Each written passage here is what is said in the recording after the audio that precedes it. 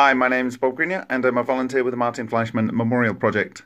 So this is about packaged potassium, and this is bananas, and it's a good source of potassium. And I have another source of potassium here which you can buy in your supermarket, and this is 100% coconut water. And on the back here you can see that, on the other side I guess, that for every 8 fluid ounces, 240 milliliters, there is 480 milligrams of potassium. So it's a bit lower than you actually get necessarily in a nut, but it's still lots of potassium. Look at that compared to the sodium. So good electrolytes in there to keep your body running properly. Okay, so this is naturally packaged, or rather this isn't naturally packaged, but the bananas are naturally packaged potassium.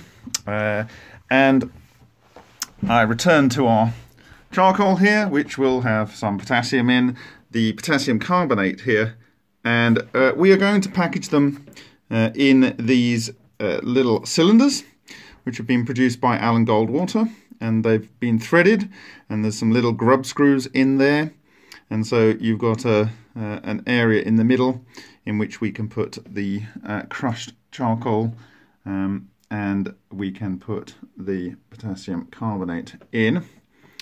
And this should give us the ability to place this in the experiment that we are going to test. And what I'm going to do actually, the experiment's going to be in water. And what I will need to do is to fill this grub screw in at the end with some paper to stop the hex in there from being blocked up, and then I'm going to cover the end with some silicone to completely seal this, because this will not be running that hot. And you can see here that here's a European 1-cent coin for scale, so you can get an idea of how large this is. Okay, so that is it. That is how we're going to be packaging. So I want to thank Allen Goldwater, who made these on his lathe and in his workshop in California, and sent them over.